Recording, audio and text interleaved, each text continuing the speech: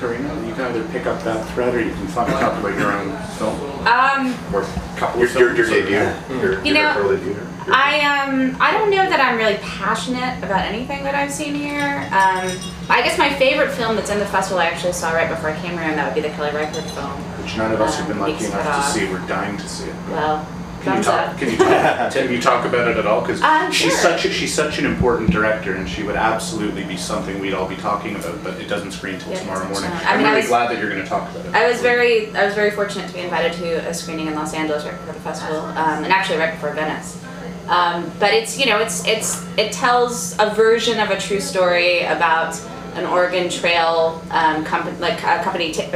a group of families taking the Oregon Trail who diverted from the main path and got lost and basically wandered in the barren West for days and days and days without water. And in some ways she's bringing in some more modern allegories in terms of, taking advantage of brown people. But, but it's also very much a feminist piece. Michelle Williams is pretty great in it, and I really feel like this movie it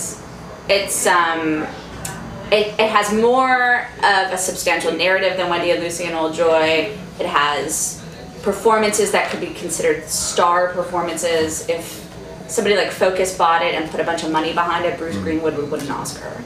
But probably people won't actually see it. Is it made in the same kind of still wrapped poetic way that you could argue Old Joy and Wendy and Lucy are, or sure. As she moves up to that next level in terms of, as you say, possibly budget or the actors that she's working with, does she change the approach? No. I mean, she's doing what she does, and it's certainly it would be austere compared to most American art house films. She's not forcing action. It's a Kelly Reichardt movie, but it is just a little bit more, I guess. I don't even know what the word would be. Accessible? Not even really accessible. It has a little bit more going on. There's a little bit more happening. It's a little bit more incident driven. So. Danny? Well, I feel like I need to maybe not pick a specific film, but be an advocate for the Wavelengths program, which I feel like for the people who choose to attend that is probably the richest and densest and most consistently amazing series of programs. It's the Experimental Sidebar program by Andre Picard that runs the first weekend, including today, Monday, of TIFF, and it's Should we raise our glasses briefly to Andre Picard? Yes. Wavelengths. And it's such a variety of kinds of films and experiments and pleasures of cinema that, I mean, there's, it's like you could just see those movies over that weekend and be a satisfied experience.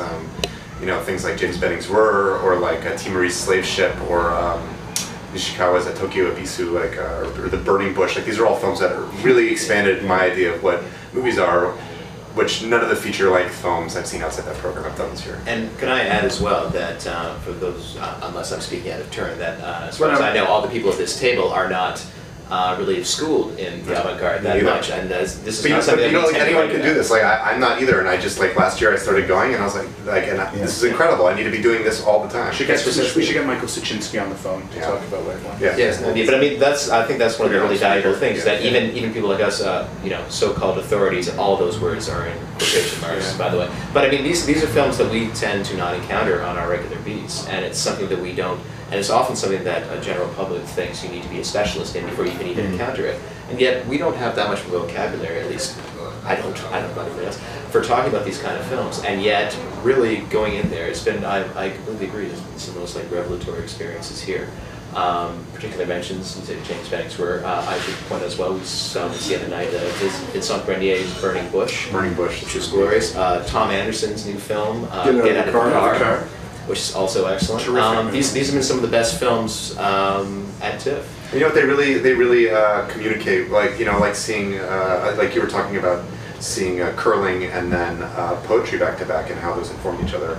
And I feel like a Wavelengths program does that too. The Skolimowski film, Essential Killing, which we started talking about earlier today, I feel like that film is so much more interesting to me because I've spent the weekend watching films that were studies of color and light and abstract movement which that film is full of, and I probably wasn't going to be attuned to if I hadn't been seeing these other films before. Jason, do you maybe have an example of a couple of films, since we've both seen so many, that complement each other? I like what Karina wrote this week about Passion Play and Black Swan as the two Bird Girl movies. I missed Passion Play. How I could miss a movie with Megan Fox and Bill Murray is beyond order. And we're going to leave Passion Play for a second, and I do want to eventually circle around to Black Swan because it seems to demand some discussion. But maybe first you can talk about a couple of films that inform each other or are diametric opposites or whatever the hell you want. Well, I just have like sort of good example and several bad examples, because one thing that happens is you get all these adaptations. You get a lot of novel adaptations and play adaptations, and they just, I mean, a good example of a movie that is not a bad movie, but I was just thinking about Never Let Me Go, which comes out in a couple of weeks in the US and Canada anyway. It's like Clone High, right? Yeah, it is like Clone High. Like, it's just, again, it's something that's very tasteful, quite well directed, very well acted,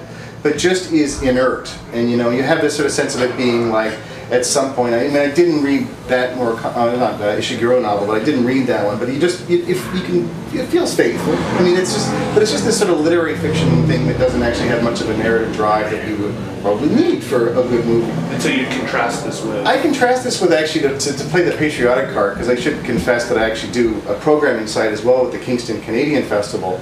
But Denis Villeneuve's Incendie, which I think is a much more satisfying version of Same, where it's actually a very kind of almost canonic Canadian play at this point, been very successful. Yeah. But he just leans it out so much that it really is just about the visual component. It still has a lot of narrative drive, but it is still very stark, and it's got some of the best photography I've seen in any film. Is it shot by the same person who shot Polytechnique? Yes. Well, actually, it was Turpin who did that. Did not. No. No, it wasn't. So it's actually back with Andre Turpin, who shot. It was excellent. It was the best photographer, or the best cinematographer in Canada. So it really is a gorgeous movie, and you do get the essence of the play. You do get the political, historical component, but it's just like such a powerful visual piece. I'm going to jump in quickly with a couple of Canadian films as my turn, and then maybe we'll go to Black Swan, and I'll be fast because I've written about both of them. Curling has been mentioned, and I feel just sort of obliged to say how excellent a movie it is. It's been really exciting watching Denis Côté's career go on, and I say this as someone who wrote that his first movie was no good, and that's how we met, because he said, I remember writing about Drifting States, that this is really interesting, but it doesn't quite work, and they've been working like gangbusters pretty much ever since. And his last film, Carcasse, I think was one of the unqualified triumphs of Canadian cinema this decade, and certainly one of my favorite films I saw last year. He's changed again. Carcasse was kind of a hybrid feature documentary. This film is clearly a narrative film, even though, as Andrew says, in some ways, narrative, it kind of recedes from traditional storytelling. But you know, like, it's always dangerous to talk about auteurism because people don't always necessarily know what that means. But what I like about Denis Côté is that his preoccupations are consistent and unapologetic. He's always interested in isolation. He's interested in kind of these lopsided family units. He's very interested in guilt and how people choose to express or are unable to express that guilt. But yet in Curling, everything feels completely fresh or completely new. I mean, when I saw that film in Locarno, I was rooting for it, and I was worried because since I now know Denis, I'm like, oh God, I hope his movie's good. And of course, his movie's terrific. And then on a less heralded note, I sort of feel like talking about a Toronto video artist named Daniel Coburn, whose film was also programmed in Locarno, and then, for all that we beat up on Canadian films, I think quite bravely and correctly programmed here in the Canada First section, You Are Here, which is a kind of a puzzle box, palimpsest, experimental film, which, as Daniel himself said, and it's one of my favorite quotes any filmmaker's ever had about his own movie, he says, "The twist in my movie is that it's actually a movie." Yes. Because for about the first 15 minutes, it seems like this completely diffuse. I mean, he said that his original impetus for the film, and I can't really synopsize it, so you'll forgive me, but he originally, as a video artist, was sick of seeing his films programmed with other videos that didn't correspond well to it. So as a comment on programming, he said, I'm going to program my own mini film festival in a row. It'll be 75 minutes of related shorts. And then the twist is that about halfway through that process, he decided to make a feature film.